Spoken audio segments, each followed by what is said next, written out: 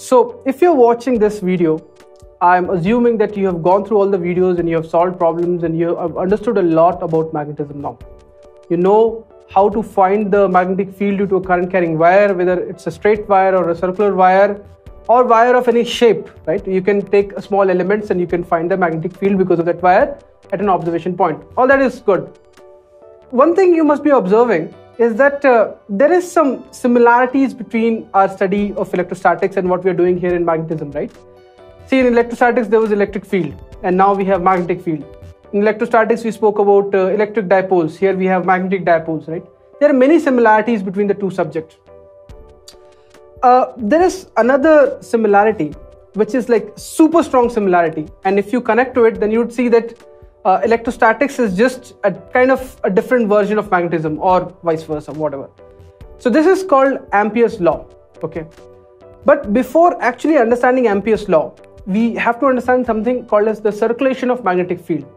And after I have taught this topic completely, I've spoken about it, then I'll try to draw that similarity, that analogy between both of them, so that you can, feel it more.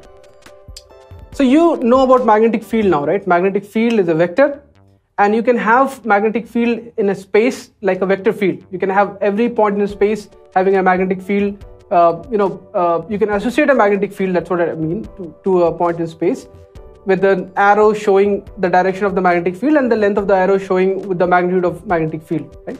That's how you represent a vector field. Now, if in this field, you take any curve, take a curve like that, right? And you define a small element in that curve, say dl, right? An element like that. And if you do this, that you find the dot product between the magnetic field and the dl, b dot dl, and you integrate it over the entire loop, you get a quantity called as the circulation of magnetic field over that curve. Absorb that. Circulation of magnetic field over that curve, okay? So remember, in electrostatics, we had an idea called the flux of the electric field. The flux of an electric field was defined over a surface. Remember that. Fluxes are defined for surfaces and circulation is defined for loops. So just as in the case of electric flux, where we just chose some surface, right? It was an imaginary surface and we had a field, the electrical field, right? It was a vector field, and we defined the electrical flux as E dot dA and the integral of that over that surface. Similarly, in case of magnetism, we don't take an area, we take a loop and we have a magnetic field there. Instead of taking the area element which used to take in the case of area, we take a dl element. This is a length vector, okay, along that loop, and we just find b dot dl, the dot product of the magnetic field with that dl, and we integrate it over the entire loop, okay. This is nothing but an line integral. You will learn about it later, maybe not in 12th, maybe when you go to engineering, but this is called a line integral, where you integrate a vector over a line, over a curve like that, okay. Line doesn't necessarily mean a straight line. What we mean by line here is a curve, okay. So it should be technically called a curve integral. That's what we are trying to find. So this is the circulation of magnetic field over any curve, okay. And what would this b dot dl will give you? This b dot dl is nothing but the projection of b in the direction of dl multiplied with dl, right? So the integration of b dot dl just gives you a summation of this value of magnetic field at that point, which is tangential to that curve, multiplied by the length of the curve. That's what it gives you. You add up all such elements and you get the circulation of magnetic field over that curve.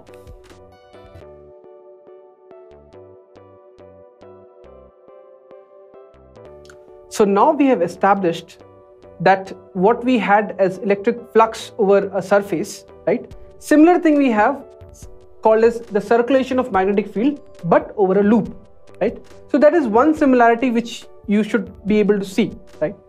The second thing is, what did we do with this flux? We did nothing.